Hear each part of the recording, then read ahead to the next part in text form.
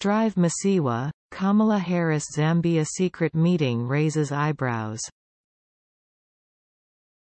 Information trickling from Lusaka, Zambia indicate that Strive Masiyiwa, founder and chairman of Econet Wireless Global Limited and first female and black U.S. Vice President Kamala Harris held a secret meeting on Friday at a private location in Zambia to discuss some undisclosed information.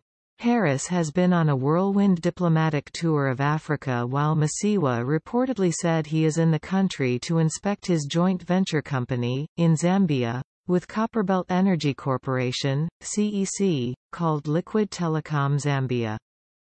Speaking to this reporter, political analyst John Mbizvo said the secret meeting between Masiyiwa and Harris was some smoke whose fire must be closely monitored. The meeting that we hear took place in Lusaka between Masiyiwa, who is known for funding opposition political parties in Zimbabwe, and the United States of America vice president at an African neighboring country which is ruled by a political party that is hostile to revolutionary parties must not be treated as child's play. It must be noted that the meeting of the two happens after the neighboring Zambia allowed for an establishment of an American military base and the visit of AFRICOM commanders.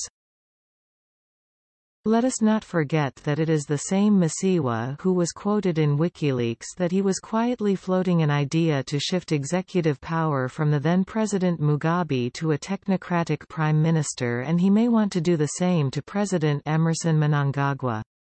Masiyiwa stays in the Western world. If he wanted to meet Harris, he would have just jumped next door.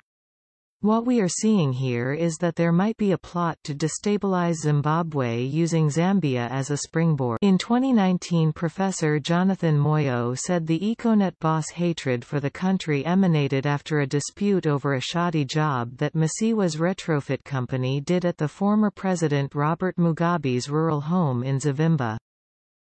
When Harris was elected vice president, Strive said, "It's a really big deal.